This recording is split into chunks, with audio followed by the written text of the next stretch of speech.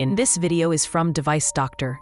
If your Epson L386 is blinking 2 lights and stopped printing, it means the internal memory is full.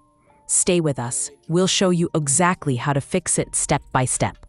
If you're having trouble with your printer, you can fix it for free on your own. If you have any technical questions or aren't sure which printer to buy, just ask us for expert advice and free support. When you turn on the printer and it doesn't work, with both red lights blinking and the print head not moving at all, it means the printer's memory is full and needs to be cleared. Use a USB cable to connect your Epson printer directly to your computer. Make sure the connection is secure before moving to the next step.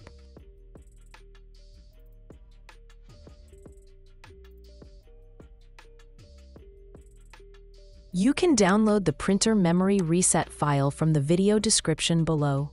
After downloading, make sure to extract the file on your computer.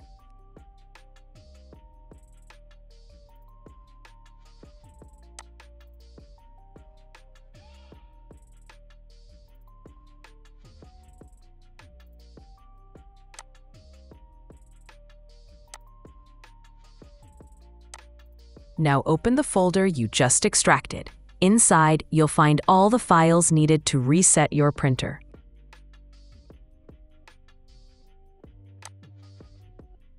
Next, run the file named ajprog-esc from inside the extracted folder.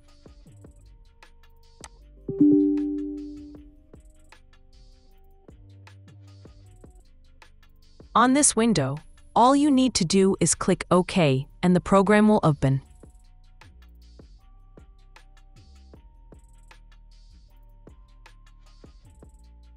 Now the main reset program has opened.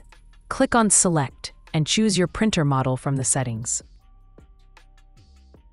As you can see, this reset tool supports 3 Epson printer models: L382, L386, and L486. Important note: disable your antivirus. Before opening the file, ensure that your antivirus software is turned off. Antivirus may delete the file. If your antivirus is active, it may automatically detect the file as a virus and delete it.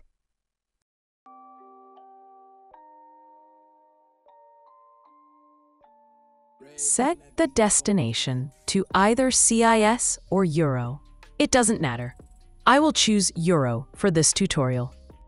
Also, carefully select the correct printer port before proceeding.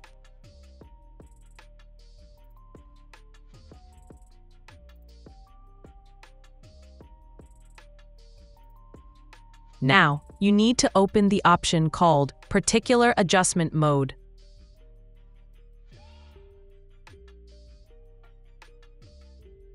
From this menu, find and open the option called Waste Ink Pad Counter.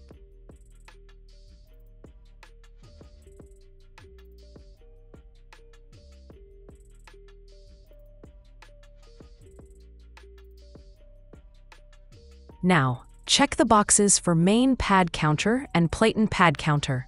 Then click on the check button. This will show you whether your printer's memory is actually full or not. Our printer is working perfectly fine. Only 56% of its memory is used, so there's no actual issue. We're just using it as a test example for you, dear viewers.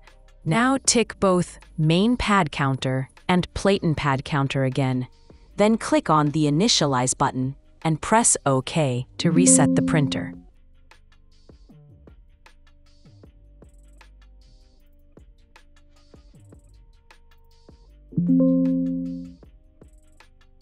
Your printer is now fully reset.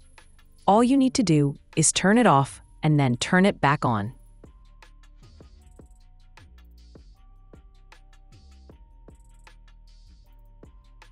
This video is from Device Doctor, your guide to smart printer solutions.